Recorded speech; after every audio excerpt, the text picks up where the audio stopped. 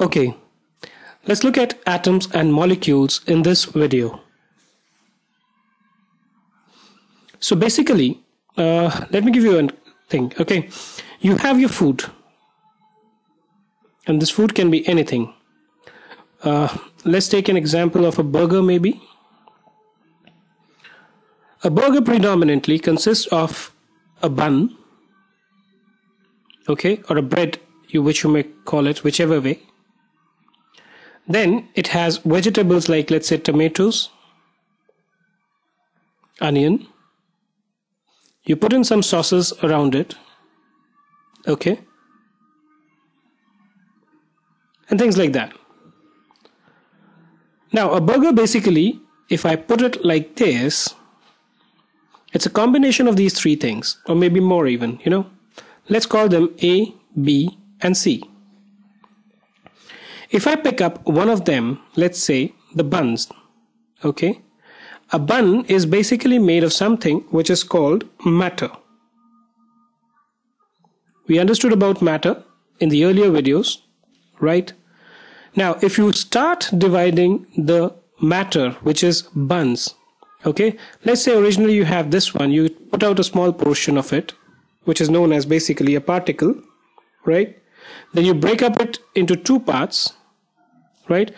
Then you pick up another part, you still break it up into two parts, and you keep on repeating this process unless and until you reach a stage where, you know, you reach something as small which is incapable of any further division, right? So you reach a stage where you've got such a small particle, and I mean, obviously this cannot be done physically. You can do it through some chemical processes and all. You reach a situation where you reach a stage where whatever you get after division is so small that you cannot divide it further, right? This smallest state which is there, which cannot be divided any further, is known as atom.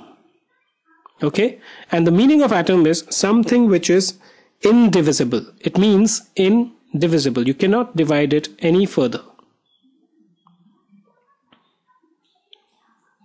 Now we took an example of a burger, but it could be anything. Let's say, for example, salt, silver, gold, fabric, any of these things. Each one of them is made up of various components, just like we spoke in case of burger. And if you start dividing any of these components, ultimately you are going to reach a stage where you cannot divide this any further. So the smallest particle is basically known as something which is called atom or indivisible.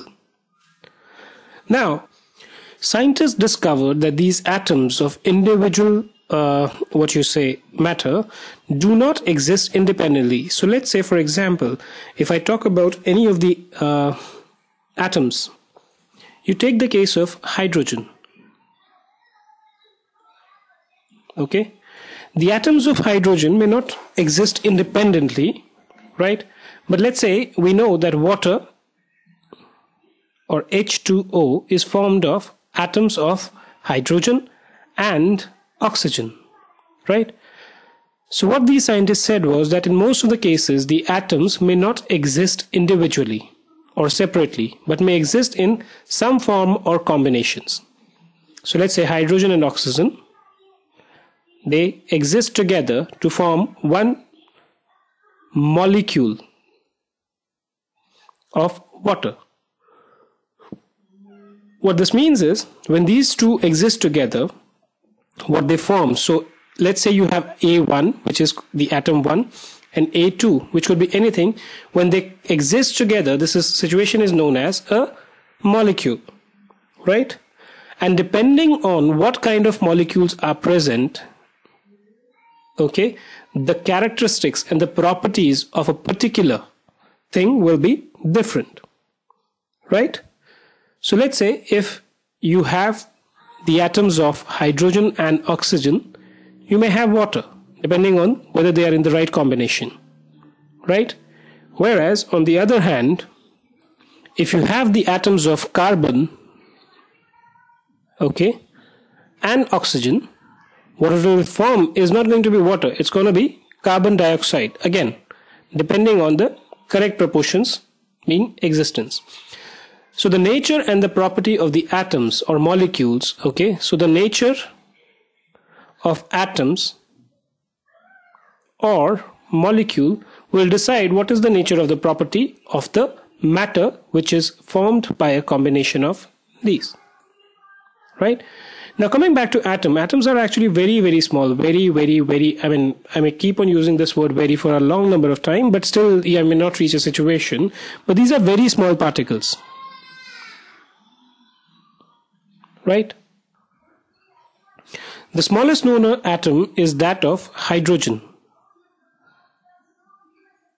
Okay, so hydrogen is actually the smallest atom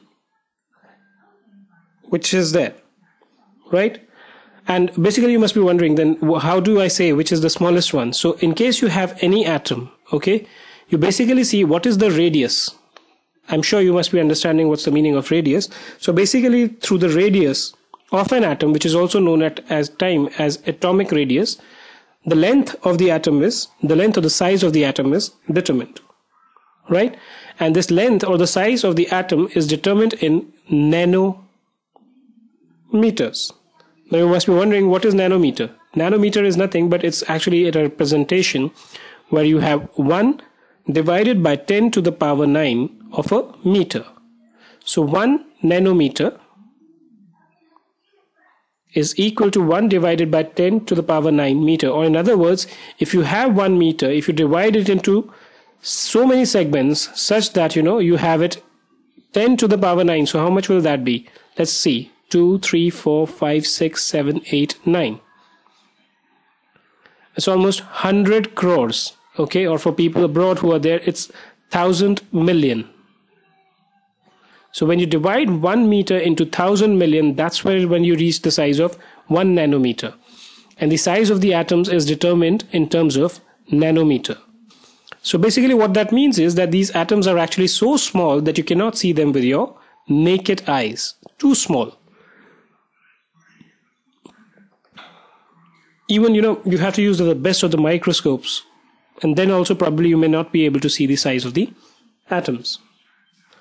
So I hope you would have understood about atoms and molecules. Look forward to having you in further videos as well. Thank you for being with us today.